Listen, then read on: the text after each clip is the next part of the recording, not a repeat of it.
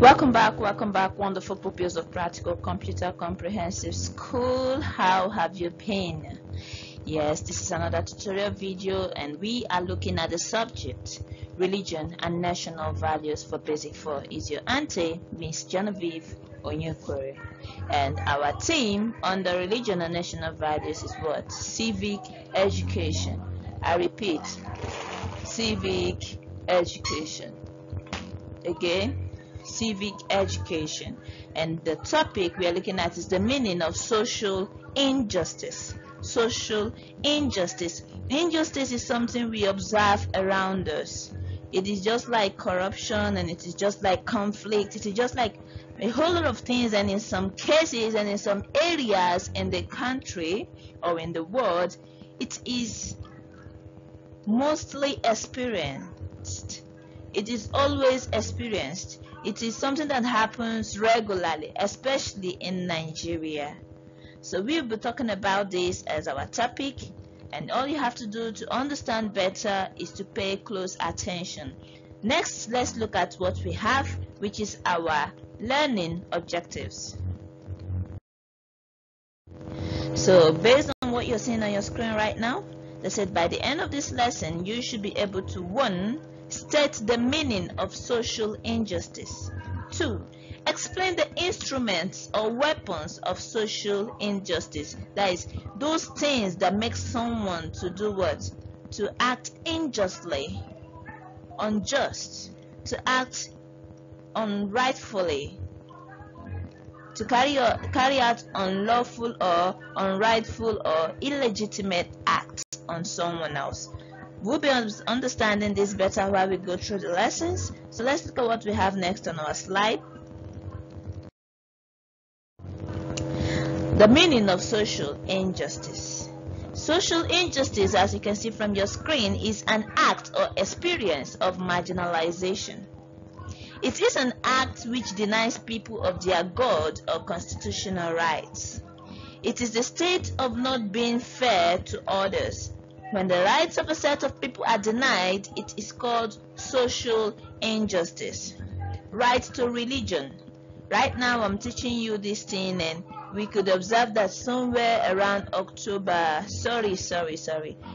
August, the 3rd week or early 4th week, around Monday or what, something happened at Enugu. The policemen killed a whole lot of IPOB members where they were worshiping, where they were praying. You can see this as an act of infringement, denial on the right to do what? To worship who you want to worship. Right to religion, right to freedom. So they infringe their right, and that act is an act of what? Social injustice. When somebody stops you from doing that thing you want to do, when someone prevents you, you have every right. Like now, you have every right to learn. So anybody that stops you or prevents you from learning as a child is infringing your right to learn. In other words, it's denying you the right to learn. And what do you have to do about this? Yes, you tell me. What do you have to do about this? You fight for your right. You get it? Right. So now let's look at how people indirectly deny us our right to do what we ought to do. This is known as the instrument of social injustice. Bad leaders make use of certain instruments to prevent or to maltreat people. And some of the tools or weapons they use to enforce social injustice are intimidation. If you do this, I will shoot you. If you do this, you will go to prison. If you dare talk, if you come out and protest, say you're fighting for your freedom or your right, I will do what? I will capture all of you and strangle you to death, and you wouldn't talk again because you've been intimidated, you've been threatened. Intimidation, they say they will arrest you.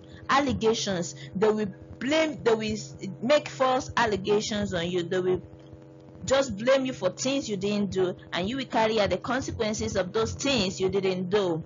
Violence and influence. Next is population. Like the saying goes, the majority carries the vote. A few number of people may be in a class of 10, 2 people don't like the window closed, while 8 likes it closed.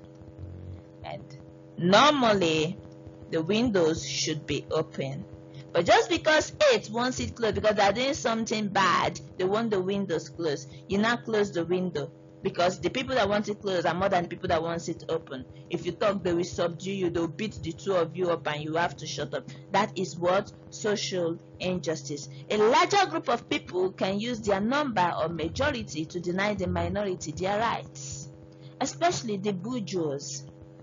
They deny the proletariats their rights.